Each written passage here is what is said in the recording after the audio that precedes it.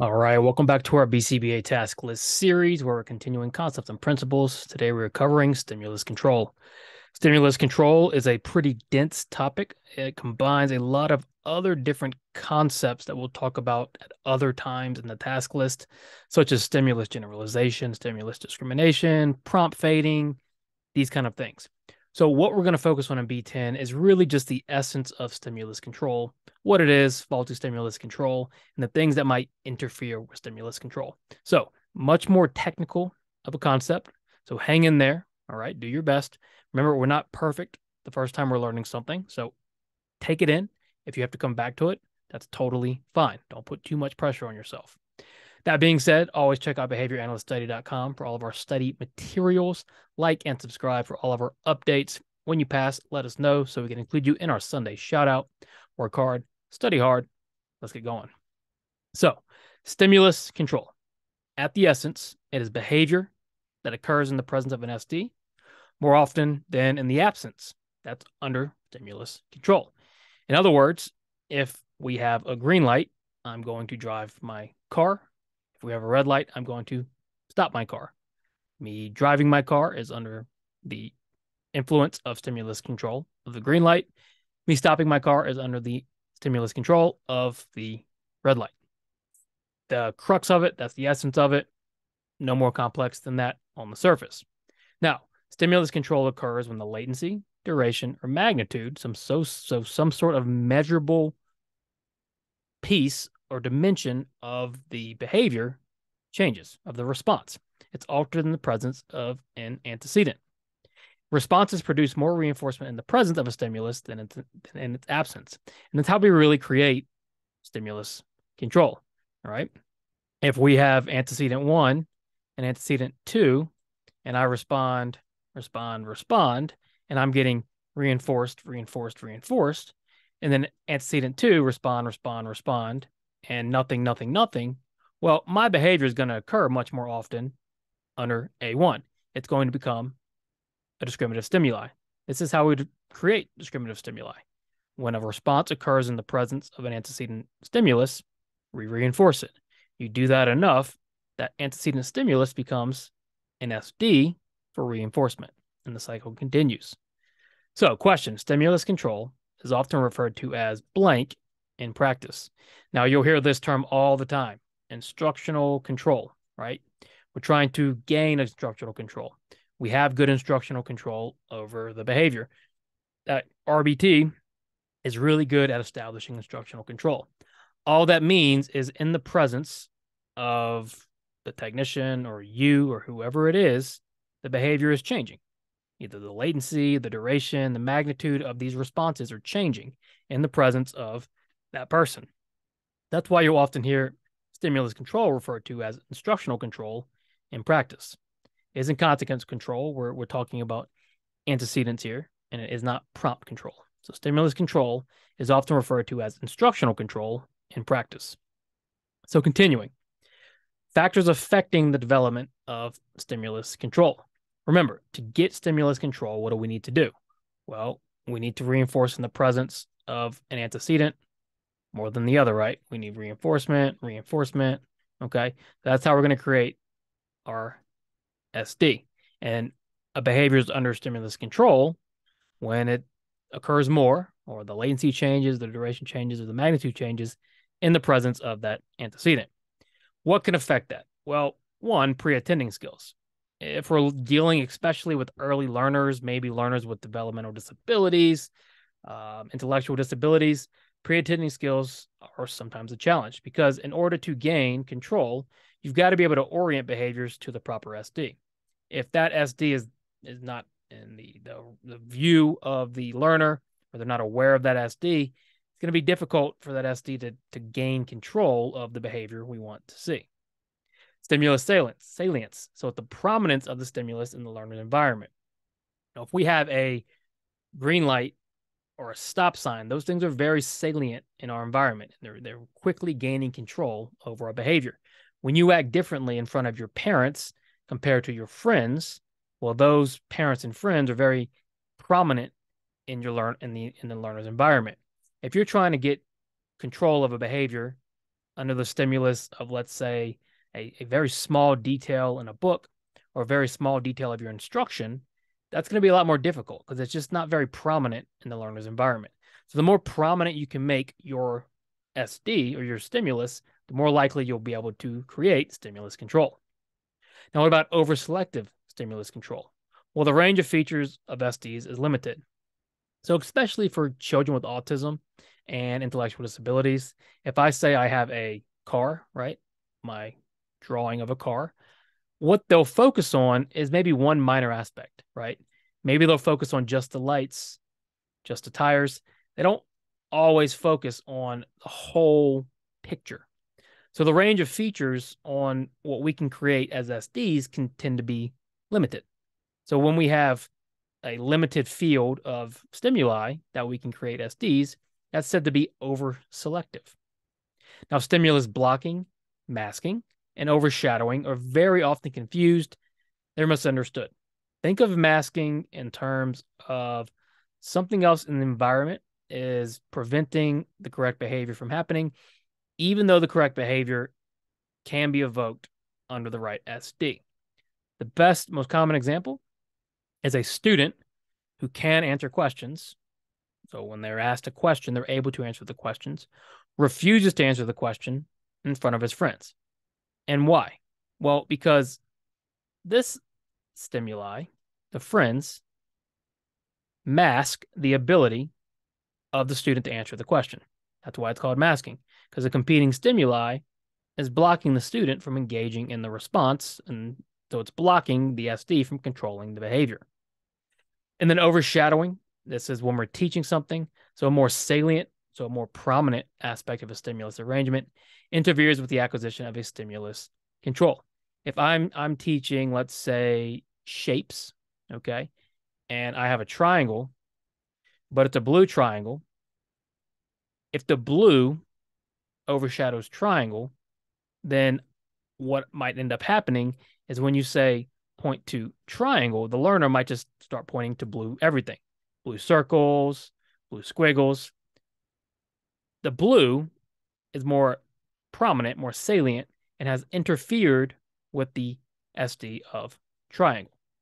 So you can see how these are more technical. They take a little time. So you're going to have to put some work into understanding these factors at a very deep level, especially masking when we're dealing with older kids in social situations, and then overshadowing when we're dealing with kids maybe with autism or intellectual disabilities, where it's going to be a lot more important that we are aware of the salience of the stimuli we're teaching. So continuing, faulty stimulus control, right, occurs when a behavior is under control of an irrelevant antecedent stimulus. And this is part of the reasons when we're teaching generalization that we train loosely, we train common stimuli, because we're trying to, multiple exemplars, we're trying to get behavior to avoid being under the control of some irrelevant stimulus. So some examples from Vargas, pictures or diagrams are used instead of text to complete an exercise. So for teaching sight words, for example, pictures are used instead. A common one is highlighting or physical layout gives away answers. So what we're really talking about here a lot of times is prompts, right? Inadvertent prompts that aren't meant to be. They're taking control of the behavior. What we really need is the actual SD, and usually the natural SD, to take control of the behavior. So students able to answer questions without reading a passage. Maybe the questions are too easy. If all problems on a page require the same solution, well, there's no need to discriminate between solutions. And then can questions be answered based on cues alone? So what we're really talking about with faulty stimulus control a lot of times is poor prompting, inadvertent prompting, or sometimes just poor planning on our part, where we're teaching the same thing over and over again, maybe too many times. And what ends up happening is the behavior comes under control of a stimulus that we didn't even realize was there. So be very, very cautious and aware of, am I really putting this behavior under the stimulus, under the control of a stimulus I want, or is it under control of, let's say, a prompt? So how might one work to put behavior under the control of the correct antecedent stimulus? If we've got faulty stimulus control, what should we do? Well, extinction alone isn't going to work because remember, stimulus control, we have antecedent, 1, 2. To create stimulus control, you've got to reinforce, right, in the presence of the stimulus you want. Now, you can put this one on extinction, but if we don't create a new stimulus, we're not going to create a new antecedent stimulus. So extinction alone is not enough. Reinforcing the behavior in the presence of both stimuli is going to compete, right? If we go here and we start reinforcing here as well, now we've just got competing stimuli. So what we're going to do is a stimulus transfer control procedure, which we will talk more about, where we're fading control of a stimulus to another stimulus. So an SD evokes behavior because its presence is correlated with differential availability of reinforcement. Quick recap, right? An SD evokes behavior because its presence is correlated with differential availability of reinforcement. Again, let's look at it one more time, right? Antecedent 1, antecedent 2. This is our SD. Why? Because in its presence, we're getting reinforcement. In its absence, our S delta, right? Our S delta, we aren't. The differential availability of reinforcement has led to antecedent 1 becoming an SD. Responses in the presence of the SD produce reinforcement, while responses in the absence of the SD do not. Now, that's a little misleading because it is possible for reinforcement to take place in both conditions. Reinforcement can happen here, then nothing, reinforcement. However, in antecedent 1, we're still getting reinforcement 75% of the time, where in 2, only 25. So reinforcement can still occur in both situations. Reinforcement is just taking more in the presence of the actual SD that we want to see have control. So a rat hits a switch when it hears a buzzer and does not when the buzzer does not sound. The buzzer functions as a what? So when the rat hears a buzzer, what does it do?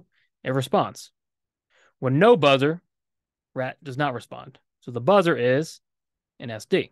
It's evoking the behavior of hitting the switch because it's likely that in the past, in the presence of the buzzer, hitting the switch led to reinforcement.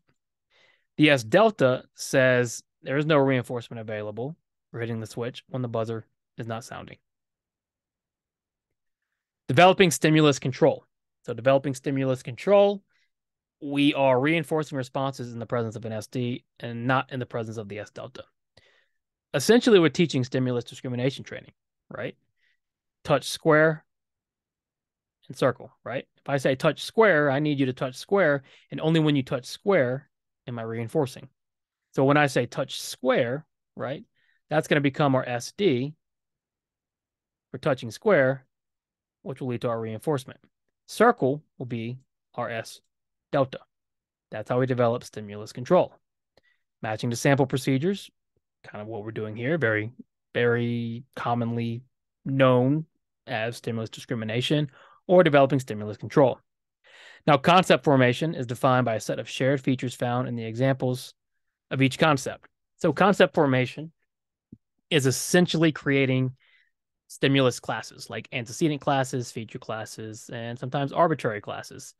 If I create a concept of a vehicle, right, and we have a car, we have a boat, right, and we have an airplane, okay, this is a concept. These three things make up a stimulus class. And how have they developed into that stimulus class? Well, we've had to generalize the responsive vehicle across these three, while also discriminating between other stimuli. So, antecedent class, right, because the antecedent of touch vehicle evokes touching a vehicle. Now, these are probably a lot of times a car, a boat, and a plane are probably arbitrary because they don't have a lot in common, yet they still evoke the same response. These are concepts. So when we talk about concepts, what we're really talking about is stimulus control, and that goes for anything, right? Animals and dogs and vegetables and fruits and food, on and on and on, right? Forming these concepts is really our responses are under stimulus control of these different stimuli. We're generalizing and we're discriminating. So finally, transferring stimulus control, and we'll talk more about this in G4. Like I said, stimulus control makes up a lot of different ideas. We're transferring control from response and stimulus prompts to naturally existing stimuli. So we have SD, prompt, response. Consequence, this prompt is a temporary, right? Temporary SD. We need to fade that out to where the behavior is only under control of the SD. But we'll talk more about that in G4. Excellent. As always, check out behavioranalyststudy.com for our study materials. Again, stimulus control is a difficult concept to grasp. It's very technical. There's a lot of terminology associated with it.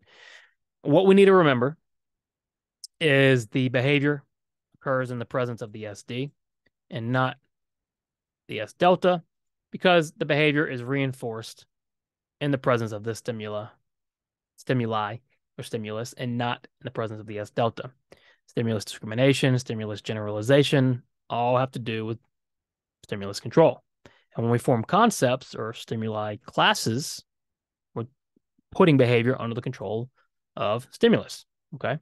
So again, come back to this. If it's too much at first, it's okay. This is going to be a more advanced concept, because really you want to understand stimulus discrimination and stimulus generalization first.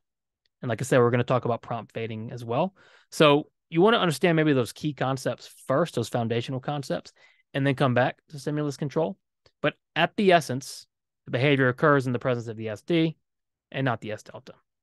Like, subscribe, let us know when you pass so we can include you in the Sunday shout out. Work hard, study hard. See you soon.